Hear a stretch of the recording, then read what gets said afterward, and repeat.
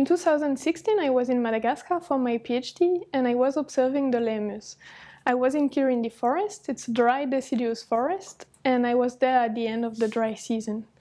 And I have something to report that I thought was really interesting. So everything started on a November night with the first heavy rain of the season. So the next morning I went in the forest to observe the lemurs, and I also observed that the ground was crawling with millipedes.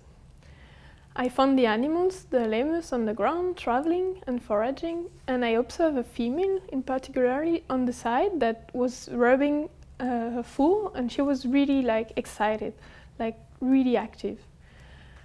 And I noticed that she had in her hand a millipede.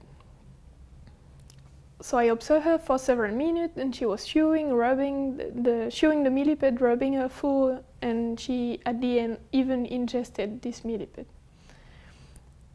And I also observed this behavior in 6 individuals the same day.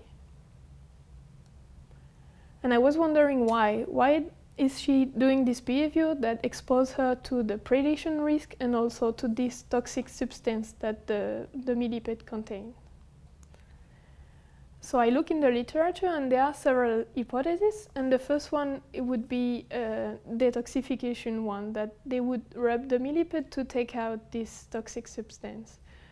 But what we observe is that some millipedes are not eaten, they are rubbed and not eaten, so this is not supporting this hypothesis. And a second hypothesis would be that they use this secretion as an insect repellent. And this would be possible, but we would expect them to anoint the face area that is the most exposed to insects. And it's not what we observe. What we observe is that they rub these millipedes on the perianal area.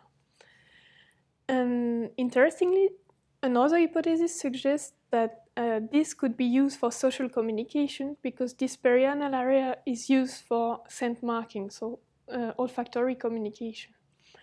But we observe that juveniles that are not doing this scent marking behavior also rub the millipedes, so it's also not consistent with this last hypothesis. So we came up with our own hypothesis that suggests that it could be a self-medication function against nematodes in particular, so worms present in the intestine. And a specific target could be the Oxyuridae nematodes, because they are known to infect the lemurs, but they also spread really fast in the population, and they cause perianal irritation, so scratching in the anus region.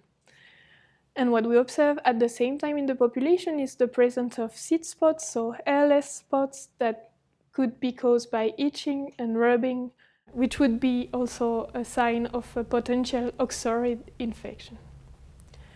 And the last thing that we observe is that, so one of my colleagues that is also participating in the paper, she also collected the parasites, and she observed that the presence of these nematodes is also overlying in seasonality with the rain season and the presence of the millipede. So this would be consistent also with this hypothesis. So as a summary, what we propose here is that the ingestion could result in oxidative stress in the intestine, so killing the nematodes, the adult nematodes in the intestine, while the anointment would kill the larvae, so the infective stage that is present in the perianal area. And this would act in a complementary fashion, providing prophylactic and therapeutic effects.